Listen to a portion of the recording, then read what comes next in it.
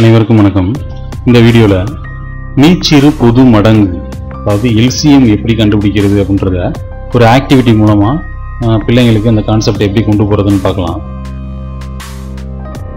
8,10 இவற்றின் மீச்சிறு பொது மடங்கு இப்போ நம்ம கண்டுபிடிக்க போகிறோம். இதுக்கு நம்ம என்ன பண்ணணும் அப்படின்னா, முதல்ல ஒரு செவ்வக வடிவத்தில் சார்ட்லேயோ அல்லது பேப்பர்லேயோ நீளம் 10 இருக்கிற மாதிரியும் அகலம் 8 இருக்கிற மாதிரியும் கட் பண்ணிக்கோங்க.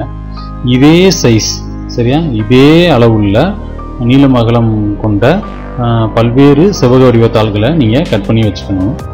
இப்போ முதல்ல நம்மளோட டாஸ்க் என்ன அப்படின்னா, இதில் எத்தனை செவ்வகத்தாளை வேணால் நீங்கள் எடுத்துக்கலாம்.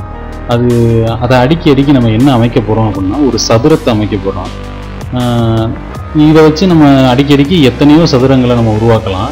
ஆனால் என்னோட கண்டிஷன் என்ன அப்படின்னா, நம்ம அமைக்கக்கூடிய மிக குறைந்த பக்க அளவுள்ள சதுரமாக அது இருக்க வேணும். இதுதான் முக்கியமான கண்டிஷன். இப்போ இதிலிருந்து நான் ஒரு செவ்வக வடிவத்தால் எடுக்கிறேன். இதோட அகலம் 8, நீளம் 10.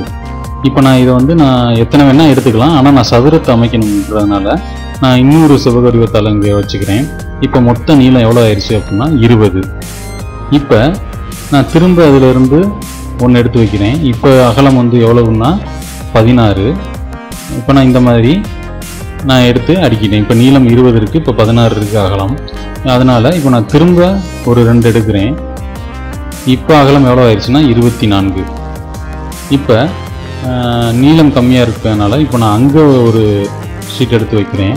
அதே மாதிரி கீழே 2 வச்சுக்கிறேன். இப்போ பார்த்தீங்கன்னா இதோட நீளம் 30, அகலம் 24. இப்போ நான் திரும்ப என்ன பண்ணுறேன், கீழே ஒரு 3 ஷீட் எடுத்து இதே மாதிரி அடுக்கிறேன். இப்போ அகலம் 32 ஆயிடுச்சு, நீளம் 30 இருக்குது. அதனால் இப்போ நான் அங்கேருந்து ஒரு 4 ஷீட்டை எடுத்து வைக்கிறேன். இப்போ எவ்வளோ இருக்குது அப்படின்னா நீளம் 40 சரியா, அகலம் 32 இருக்குது.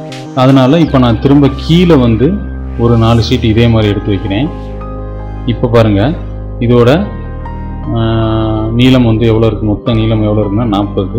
இதுவும் இதோட மொத்த அகலம் என்ன ஆயிடுச்சுன்னா 40 ஆயிடுச்சு. அப்போ பக்க அளவுகள் சமமாக இருக்கிறதுனால இப்போ நம்ம ஒரு சதுரத்தை அமைச்சிட்டோம்.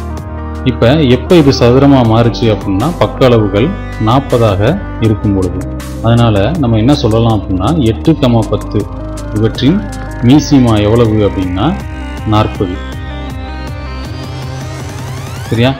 அப்போ பொதுவாக நம்ம மீச்சிமா கண்டுபிடிக்க என்ன பண்ண சொல்லுவோம் அப்படின்னா, 8இன் மடங்குகளாக பார்க்கணும், அடுத்து 10இன் மடங்குகளாக பார்க்கணும்.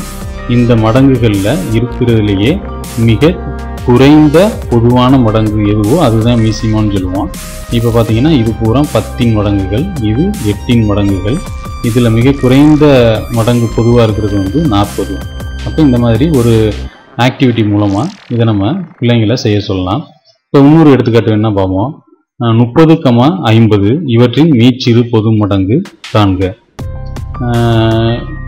இப்போ இதுக்கு நீங்கள் ஒரு இதே மாதிரி ஒரு செவ்வக வடிவம் 50, 30. 50, 30ன்னு எடுக்க முடியாட்டியும் பரவாயில்ல.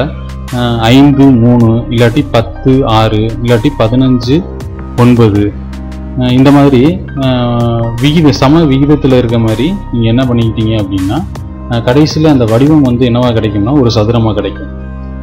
இந்த விகிதப்படி நீங்கள் கட் பண்ணாட்டி நம்ம கவுண்ட் பண்ணி இந்த கணக்கில் ஆன்சரை கண்டுபிடிக்கலாம். ஆனால் அந்த ஷேப்பை அமைக்கும்போது அது ஒரு சதுரத்தை அமைக்காது.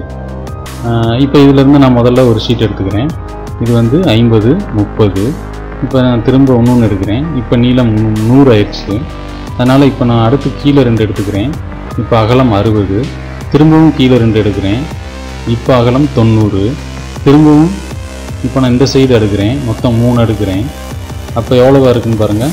மொத்தம் நீளம் 150, அகலம் 90 இருக்குது. இப்போ நான் கீழே 3 எடுக்கிறேன். அப்போ அகலம் 120 ஆயிடுச்சு. இப்போ நான் கீழே 3 எடுக்கிறேன். இப்போ பாருங்கள், இதோட பக்க அளவு 150, இதோட பக்க அளவும் 150. இப்போ நம்ம ஒரு சதுரத்தை அமைச்சிட்டோம். அதாவது 50இன் மடங்கு, இது 30இன் மடங்கு. இது ரெண்டுலேயும் மிக குறைந்த பொதுவான மடங்கு எது அப்படின்னா 150. அதனால் இவற்றுக்கு இடையிலான மீச்சிறு பொது மடங்கு எவ்வளவு அப்படின்னா 150. இதே மாதிரி நீங்கள் ஏதாவது பசங்கள்கிட்ட 2 எண்கள் கொடுத்து செவ்வக வடிவத்தில் ஒரே அளவுள்ள செவ்வக வடிவ தாள்களையோ சார்ட்டுகளையோ எடுத்துக்கிட்டு ஒரு சதுரத்தை அமைக்க செய்து அதன் மூலமாக மீச்சிறு பொது மடங்கு அப்படின்ற அந்த கான்செப்டை நீங்கள் ஒரு ஆக்டிவிட்டியாக கொண்டு போகலாம். நன்றி.